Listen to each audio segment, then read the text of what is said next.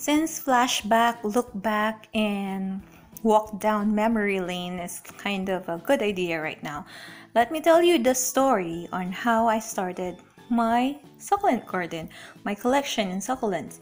So before I got this very big greenhouse that I have right now, this lifestyle greenhouse, I started with a small succulent stand. My succulent collection started with this magazine stand. I placed my succulents there. So here are the very first succulents that I bought. Some of them are still alive. I still have some of them. And this is the first succulent that I had. And I had really no problem with this one. I got a lot of nice feedback, like it was nice, where did you buy it, and so on and so forth. Yeah, it was definitely good. The only problem was when the rainy weather started, because when it was raining, I had no choice but to put an umbrella on top of my succulent stand because it was raining. And that's the thing here in the Philippines, it rains a lot. So I decided to transfer my succulent in this small cage. It's an animal cage, or yeah, bird cage. So I put my succulents here so that I could cover it with plastic cover if it rains and I could still see them. And it turned out very well. As you can see, it was able also to protect my succulents from the dogs from attacking them. So yeah, I placed my succulents here. This one was also good until such time my collection grew. I bought more succulents, so it wasn't enough. As you can see, they're already very congested inside this small cage, and there are still some succulents over there at the back part. So this container wasn't enough for me or for my succulents, so I needed to buy a new one or have a new one.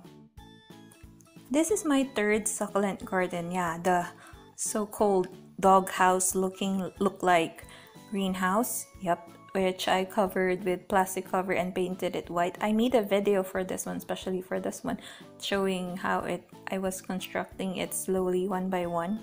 So this was the longest 4 years succulent garden that I had, and it was able to protect a lot of my succulents during the rain. So I think it's very good that you start with something small and then your collection grew and grew, rather than having immediately a big greenhouse, because you still need to learn on how to take care of them, what do they need, how you're going to do this and that.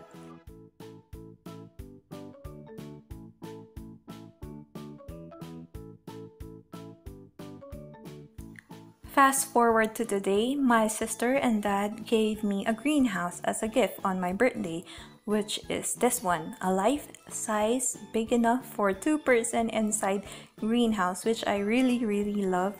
And since it's very big, it would look like my collection is very few, but actually there are many already, which I really love because I could stay inside, work, and record.